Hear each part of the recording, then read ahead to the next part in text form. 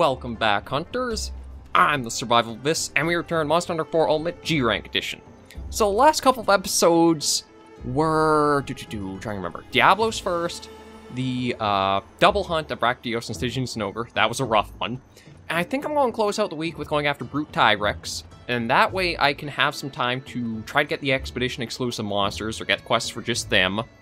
As well as I think the only monster we really have left now, like, if we do Brute Tigrex today, will be Black Gravios and Black Diablos, so things might line up to kind of just have those two tackled the same week, as they are kind of a bit of a weird pairing to fit up with one another, but we are fully loaded and prepped out for today's episode, so we'll just get right into a new hunt for Brute Tigrex.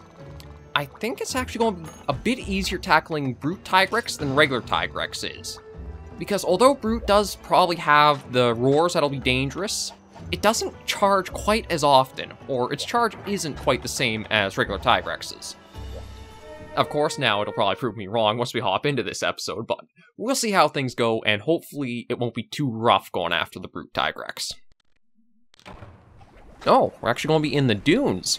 I kind of expected it Heaven's Mount again, but you know what? I think the runes has better areas to fight something like Brute Tigrex, so I'll take it. Although it does depend the area. Because this one would be atrocious to fight Brute Tigrex in. Especially with how, like, the roars cover the area they do. Is he out here to start? Yes, he is. There he is, just walking along. See if we can spin him around and get this hunt underway. And we are still using the Mono Devil Blaster. This thing, it's just... it has the raw power of an endgame heavy bowgun.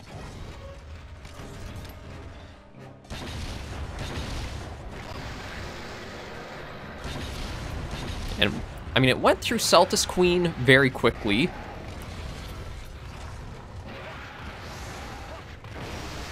Yeah, see, as long as he decides to do the roars, more so than the regular charges, this probably won't be too bad of a hunt to deal with.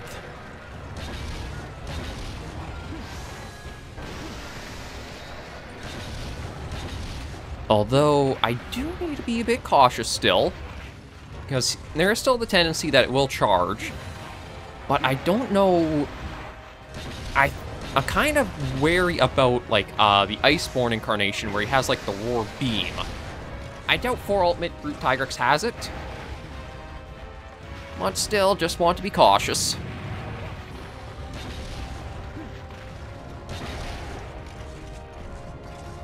Okay, what are you up to? Okay, straightforward charge.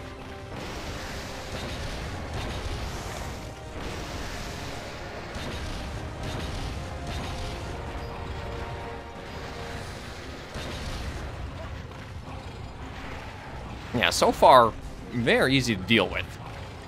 I don't want to let any of those attacks connect, though, because with how a regular Tigrex's charges were damaging, Brute's roars are probably just as, if not even stronger.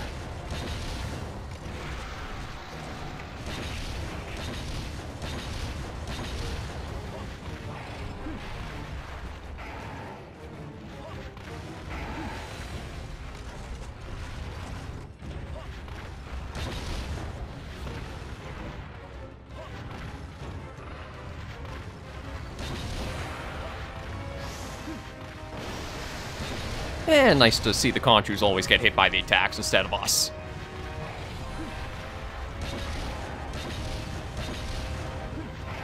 Okay, well, good or bad sign is we're keeping him pretty well in his enraged stance. Oh, perfect.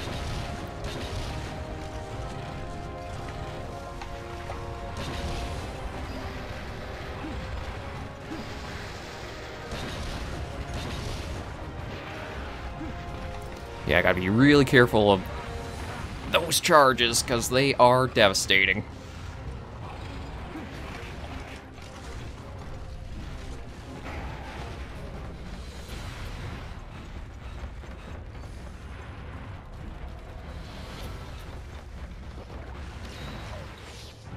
Okay.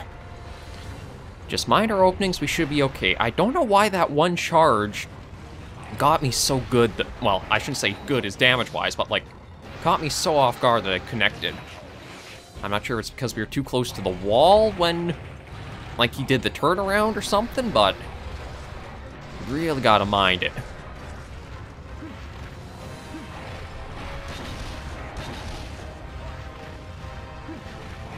Okay, well that we can make good use of.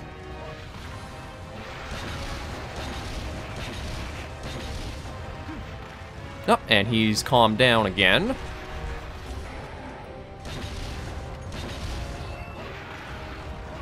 Oh, wait, what was he? So I got hit not even because he was trying to get me with the charge, but just because it was leaving the area. And, of course, is going to the area that I also think is going to be the roughest for us. We'll see how we fare up there. Yeah, with how big he is, the charges are already a problem on their own, and now you have to factor on the roars. That will take up even more room. Oh, case in point, he basically takes up like 90% of the corridor.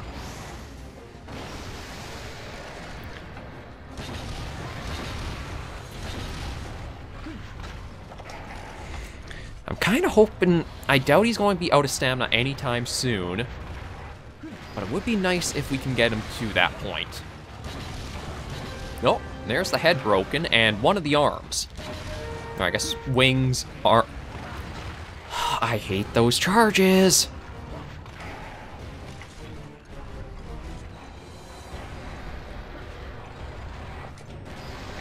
Yeah, like whoever came up with the idea of this is a good Monster Hunter map area, I want to know what your justification for it was.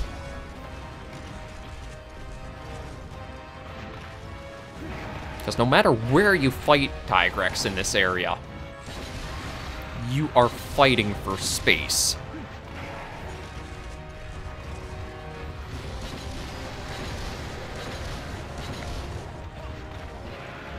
I'm going to go down here.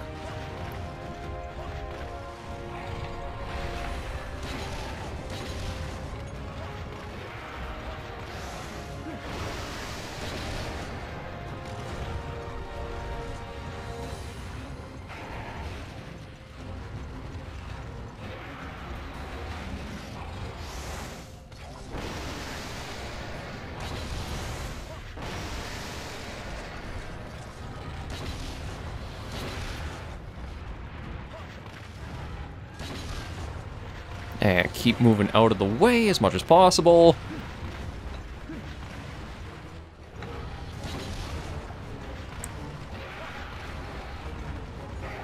So much for not being as... Oh! Okay, well at least it's moving out of this area pretty quick. I was going to say, I'm so much for it being not as charge happy as regular Tigrex is, but... Okay, it might... It could be going to eat, or it could just be enraged and changing areas. We'll have to see once we actually get into here. No, I think it's just enraged and moved areas. Although... No, that's not low stamina yet.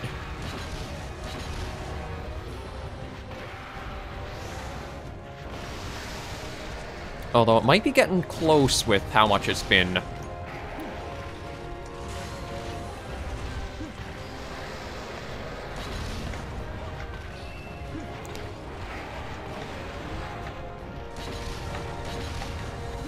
Dang, the Abstros have a lot of health considering, like, that one just took the full tail swipe.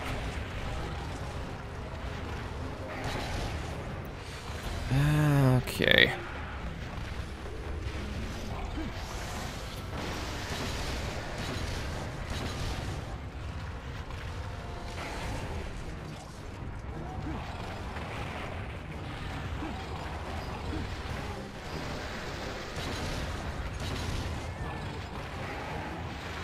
Whew.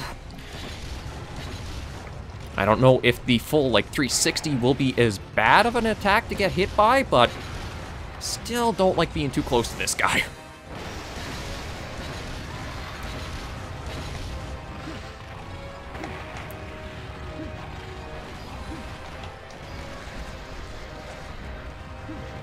Okay, now it's just us for the moment, as both the cats are down.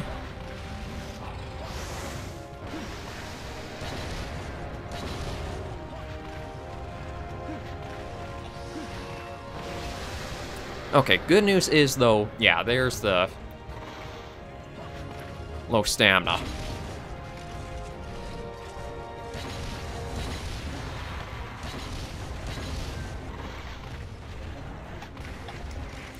Now, probably if I could get a mount here would be the best time to, but I still feel like trying to mount Tigrex would be a dangerous task.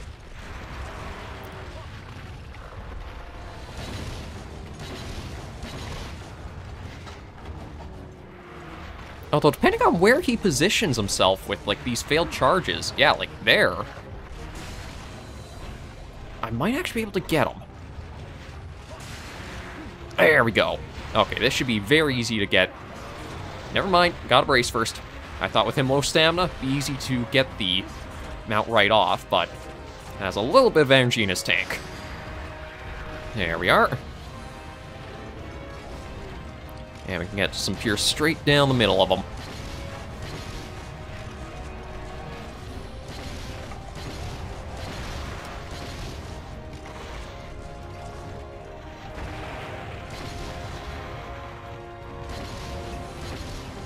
Okay, yeah, so that's him enraged again. Not going anywhere as fast as the Desert Celtis Queen or the Celtis Queen fights. At least, or maybe it is, and it's just because there's so much more action-packed than, like, just having the shooting bags those two were. Oh, crap. Okay, gotta be careful about the edges because of...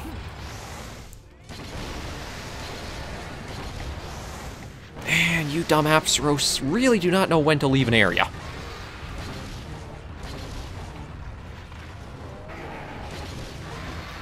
Although flinches are going off very frequently. Oh, that's what we like to see. Yeah, it doesn't seem like Brute Tigrex gets any new moves, but the speed increase can be pretty devastating. So I think he's going down here. Yeah, he's landing right in front of us.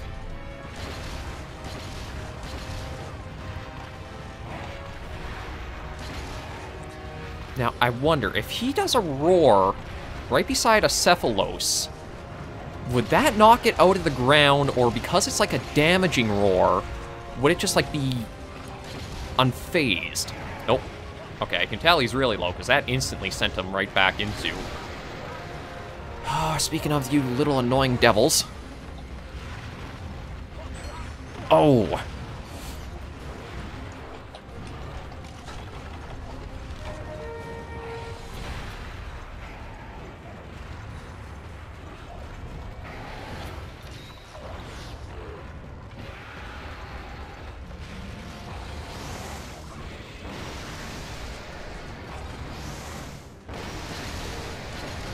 Come on. Doesn't need a lot more to go down. But there's still plenty of room for those heavy hits to come out.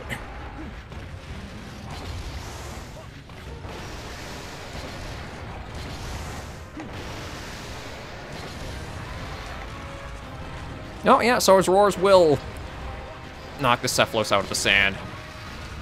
There we go. Yeah, quite a bit more action to this hunt than, some of the other ones, but I do think I had an easier time with this Tigrex than the normal one, just because a lot of the roars don't carry all the way through. They'll stop, and he does the, basically, blast roar. I don't know what Molten Tigrex would be like, but maybe with its... Oh, but see, with it being slower, it also has a lot more size. We'll have to cross that bridge when we get to it later in G rank. But there we go, Brute Tigrex taking down. We'll go preview the gear after, see what upgrades we might have available, and whatnot, but... How did we do time-wise? Not bad, under 15 minutes for running around and getting chased by so much of it.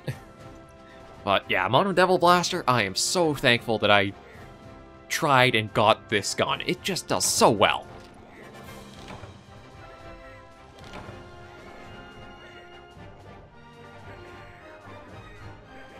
I think if I can get some of the Conqueror seals soon or whenever for the Sregios upgrade, though, that one might start rivaling this one, but yeah, there's a lot of good pieces there. Ooh, another large Wyvern gem. And what did we get? Eh, not really that good. I'll just sell it. Okay. And I'm not sure what key quests I'm still missing. I think Black Diablos might be the last key quest for, like, this rank, then we're into the final level of G rank quests. I'll just have to do a quick check and ask and see here. Yeah, because I can't see Brachydios or Stygians and Ogre being needed with how they were in the double one. Black Gravios might be one that needs to be done, but again, we'll tackle that and Black Diablos next week. So we are good for this episode. We just gotta go take a look at the gear, and yeah, in my own time, I'll try to get some of the expedition-only monsters.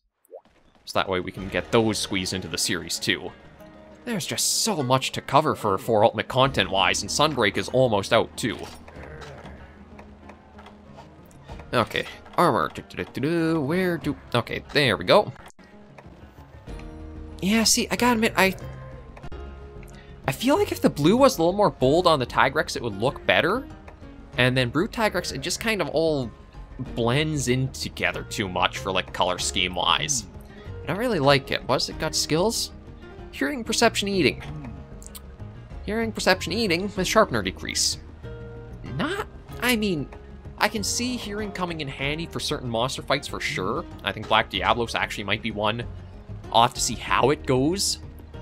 But yeah, nothing really stands out much there as, oh, that's going to be really, really good to have. So probably won't worry about making that, and oh, no, just the Diablos bow. Let's just look and see if anything else. I don't really think so. As for upgrades, there is... Yeah, the Accursed Bellow needs a few more Brute Tigrex parts, then we'd have that. But I think the bigger focus for, like, a Tigrex heavy bowgun has to be the Grave Cannon. And that one, I need 2 Hardfangs and the Mantle. Oh, that would be hard to farm for, given how just devastating Tigrex's charges are. But it's definitely a great normal run heavy bowgun. And I'll have to see about that. And then I think I'd have to make the... I'd have to make the tank and then see what other upgrades go along from that. But I think we are good to end this episode of Monster Hunter 4 Ultimate right here. Thank you guys so much for joining me on this episode of the series. If you did like the video, you should give it a like. And if you have any comments, tips, or tricks, you should in the comments right down below. And until I see you in the next video, Hunters and Survivors, please remember, as always, to take care, stay alive, and happy hunting.